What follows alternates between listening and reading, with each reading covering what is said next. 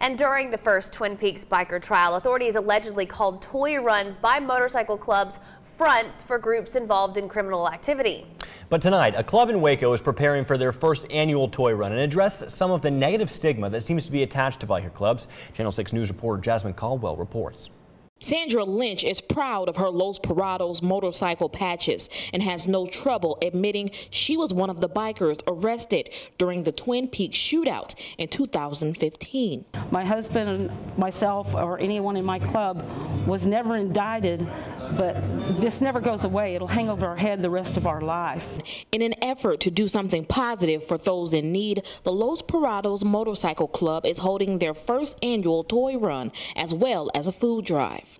Our passion has always been giving back to our community and especially the children. During the trial, law enforcement and prosecutors said bikers hold toy runs as a front for their criminal activities, something Lynch says is not the case. We are being profiled or labeled because we're bikers, and that's not fair. It's been 2.5 years since the deadly Twin Peaks shooting, but to Lynch, it feels like it was just yesterday. Twin Peaks is nothing that we will ever recover from. I have PTSD now.